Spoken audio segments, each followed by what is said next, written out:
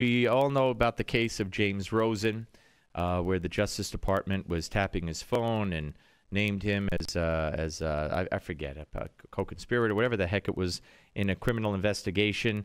I don't know if that case is still open and pending, but we have our next guest, who was twice nominated for the Pulitzer Prize while working at the Washington Times for investigative journalism. She did that for about 15 years. She's now writing freelance for Newsmax and for the Colorado Observer and others. Journalist Audrey Hudson joins us. Audrey, thanks for being with us. Thanks for having me. Well, it's my pleasure. Okay, I think your story is one that is very important and needs to be told. And with this administration, it's another day, another scandal. But your home was raided in the middle of the night in August, and the subpoena, I think, was for guns or weapons or a potato launcher that your husband might have purchased several years back, and he had some trouble with the law, resisting arrest, and he technically wasn't allowed to have any weapon, and they used that as a pretense to take valuable, personal, confidential files from you. So why don't you explain it all to us? Well, what happened was it was 4:30 in the morning, and they had a search warrant is what they had. The search warrant was for a potato launcher. That was the trivial excuse to get into the house. And that's an extension on a gun kind of thing? It's a launcher. It's a novelty item. Okay. Just like a golf ball launcher. Right. So my husband, he did buy a potato launcher about 5 years ago on a website, and it didn't work, and he no longer has it. But they used that as a pretext to get into the house, and then what they took without telling me were 5 files of mine on air marshal stories that I had written for the Washington Times that were very embarrassing to the government. And I didn't know that the files were gone from my office until they called me over a month later and said, "Oh, you can come pick them up now." All right, but you got an indication that something smelled rotten when one of the searchers or people who came into your home asked you a question. If you were the same Audrey Hudson who had written a series of articles critical of air marshals in the past for the Washington Times, correct? That's correct. That was the first thing that the Homeland guy said to me. Asked me if I was the same Audrey Hudson, and then he started dropping names and saying, "Oh, well, do you know so and so or so and so?" And I didn't.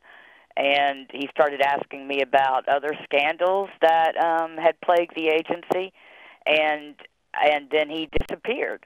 We weren't allowed to leave the kitchen, so I was not in my office when they pulled every single one of my boxes out of my closet and went through every file I had. But they only took certain files. 5 files, exactly. They only took 5 files, and they all were labeled air marshals. So I mean, based on what this person from Homeland said to you, and based on what they took, what conclusion does that lead you to? That they were still trying to find out who my sources were. And you did not... And hoping to bust me in the meantime, because the Coast Guard has admitted in a statement since I went public, they admitted that yes, they did take the documents, that they turned it over to the TSA, which is basically the same Homeland agency that runs the air marshals, because there was a concern that it was a classified document. Well, they weren't stamped classified. They weren't classified at all. They were for official use only, as any government document is.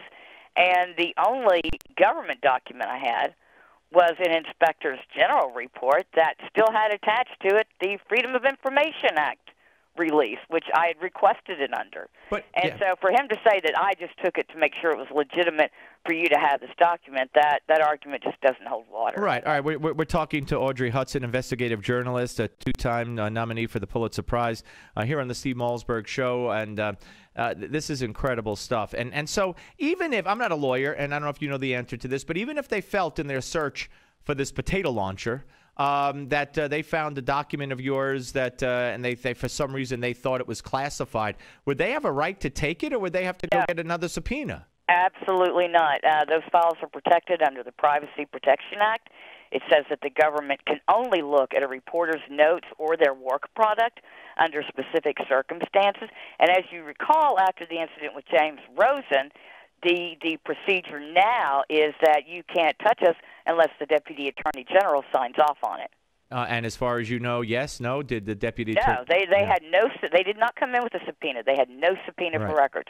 They had a search warrant to find the potato launcher, which of course is insane. Since it happened 5 years prior, and since the one of the persons involved in the raid asked you if you were the same Audrey Hudson who wrote those stories, and they take your files on the sources of those stories. So, I mean, I know you were horrified, and I know that you feel that you've been let down by your government, correct? It is gut wrenching. I mean, it really is. I'm afraid of our government. I'm ashamed of our government. I'm disappointed in their behavior in this. Well, what could you do? I mean, last time you and I chatted, you were feeling out, or maybe were going to contact or be contacted by legal representation. I know they also, by the way, they also took Audrey's guns, your guns, not your husband, but your guns, correct? Yes. Yeah, that's another issue, and I do have a lawyer for that to try to get my guns back, and I'll wage that battle over there.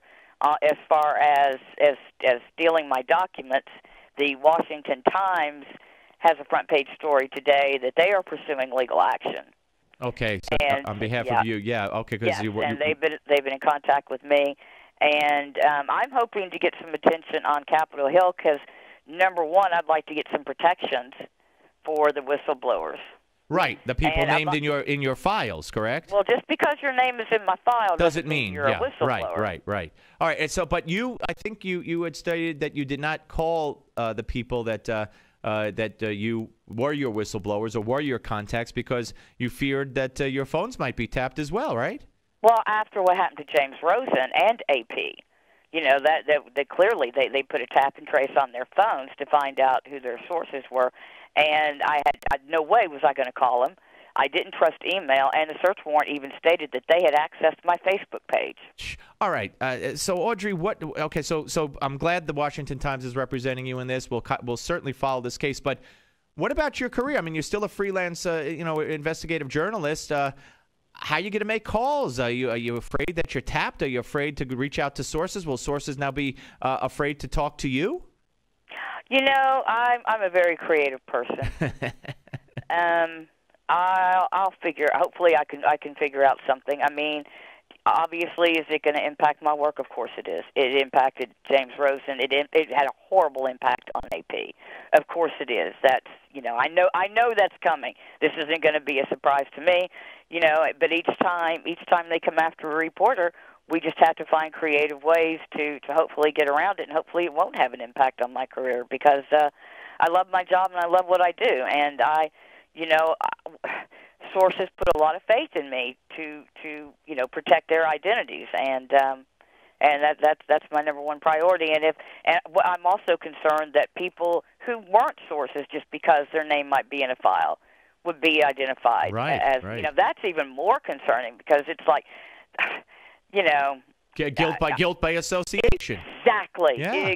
Exactly. And I mean, hit the nail right on the head. And the left likes to portray, Ted Cruz. He looks like McCarthy. He's McCarthy. He's the most hated man in America. But what this administration is doing, and that kind of guilt by association, is chilling. Just chilling. It is chilling, and I'm very confident that if they do start a witch hunt of these guys will find a way to they might not come to me, but maybe they'll go to another reporter. I may lose the story, but I'm a realist. It's gonna happen. I know it's gonna happen. Yeah. Well, listen. Good. Gotta prepare for it. Good luck with this. And so you're a separate lawyer is gonna try to get your guns back, which they had no right to take away because you had a right to guns. You didn't have any violations. That's what we're disputing. Yeah, we're not. There's no charges have been filed. Well, I hope you get before Congress. How will you go about trying to do that? I mean, what's the likelihood of that? Well, I've already been contacted by some members who want to talk about Good, it. good. So I'm going to talk about it with them. Good, very good. It was a good idea, and I saw their interest, and I'm absolutely going to do everything I can to help them. Absolutely. Especially on whistleblower protections. Yep. Audrey, keep us informed. If there's no stories written about it, then give us a buzz and let us know, because we'll definitely keep the public informed, okay? I appreciate it. Thank you so much. All right, much. thank you. Take care. Audrey Hudson, ladies and gentlemen, Newsmax contributor, worked for the Washington Times for 15 years under the pretense, according to her story, under the pretense of the fact that her husband was in trouble with the law 25 years ago, resisting arrest. They found that 5 years ago he ordered a potato launcher online. And so they raided her house at 4 in the morning looking for the potato launcher. And that's what the subpoena was for. Armed guard, they came in a body armor and the whole thing, which I have no problem with, although I don't know why they waited 5 years. But then they asked her, are you the Audrey Hudson who wrote those stories critical of the federal air marshals all those years ago, 10 years ago after 9/11? She said yes. They then went down in her office, looked at tons of files, and took 5 files relating to those writings, those stories. And those files had names of sources. They had no subpoena, according to her, to take those files or to even look at her files. They took them. And she didn't even know they were gone until she got a call saying you could pick them up. What country is this if her story is as told? What country are we living in? What's going on? How come this isn't a big story today? How come I'm still talking about seeing on CNN women now allowed to drive a car in Saudi Arabia? Who cares? This is James Rosen and the AP all over again. If her story is true, and I have no reason to doubt it's true. So I don't know. Interesting stories here. Let's see. White House now admits that some people will lose their current health plans. Really? What made you admit that? Let's see. Florida woman's rate jumps from $54